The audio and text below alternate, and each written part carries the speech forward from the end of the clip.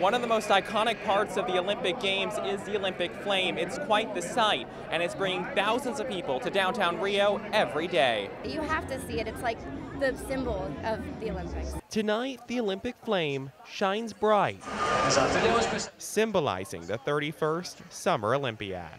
I think, for me, until the present moment, the most beautiful one. The first time I saw the flame was on TV before I got here, and I liked it a lot, so I'm glad to see it here live.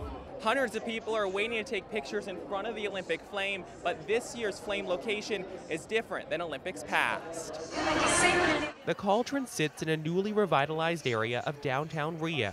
Tradition would have normally called for it to be located at Maracanã Stadium, where the opening ceremonies happen. But officials wanted to give everyone more access, and thousands are taking advantage. I like it because it's really accessible to the public, and I know in the stadium you have to have an Olympic ticket to go see it, so it's really cool that the public gets to be a part of the Olympics. The idea is to bring the Olympic spirit to not just the athletes, but to the people. And the more you can make it accessible to the people, the better. While the flame will be extinguished in just a few days, many are still trying to get their selfie in with the Olympic flame before the games end, including this reporter. In Rio de Janeiro at the Olympic Games, Tyler Fingert, Cronkite News.